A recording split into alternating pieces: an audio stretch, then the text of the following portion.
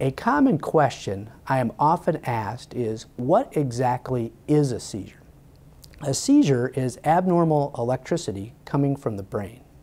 Let me give an example. Imagine I'm having a seizure coming from the left side of my brain, which controls the right side of my body. This surge of electricity over the left side of my brain can cause abnormal movements in my right arm, most often jerking movements.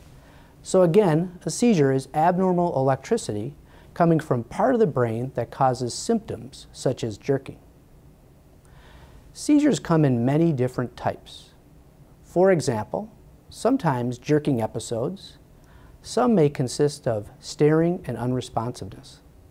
Another common question that we are asked is, do I have epilepsy? Epilepsy is defined as 2 or more unprovoked seizures.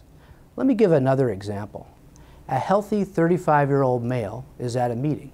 For no identified reason, he suddenly collapses to the floor and has a full-body convulsive seizure. He recovers after a few minutes. After the first seizure, he does not have epilepsy.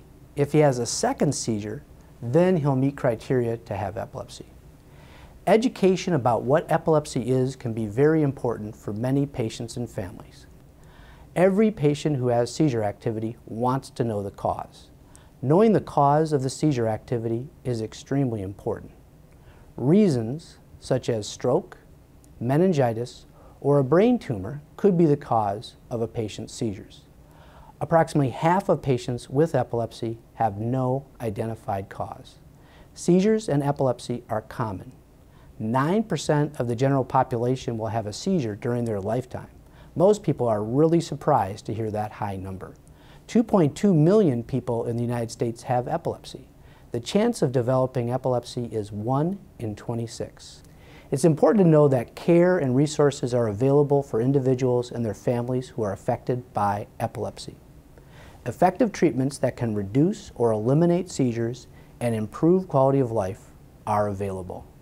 If you or a family member have been affected by seizures or epilepsy, talk to your doctor for more information about how to access specialized epilepsy care.